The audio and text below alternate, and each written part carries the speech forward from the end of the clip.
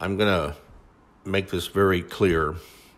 This is nothing but rumor, hearsay, and gossip. And again, I'm making this disclaimer. Once again, this is rumor, hearsay, and gossip. Through back channels, Congresswoman Tulsi Gabbard, who is a Democrat and also an Iraq war veteran who does not want us into any more wars, and I agree with her 100%. There is, again, a back channels possible meeting that she may suspend her presidential campaign and she may come to work in the Trump administration as National Security Advisor. She would be replacing the walrus, John Bolton. Again, to be clear, this is rumor, hearsay, and gossip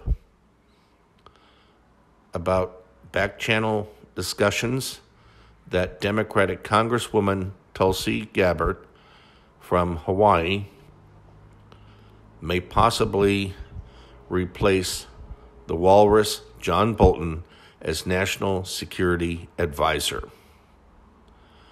And with that, we will see you in the next clip.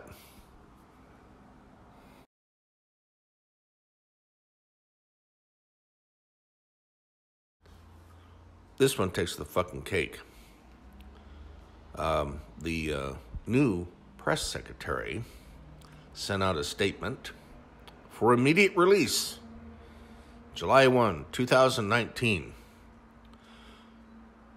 There is little doubt that even before the deal's existence, Iran was violating its terms.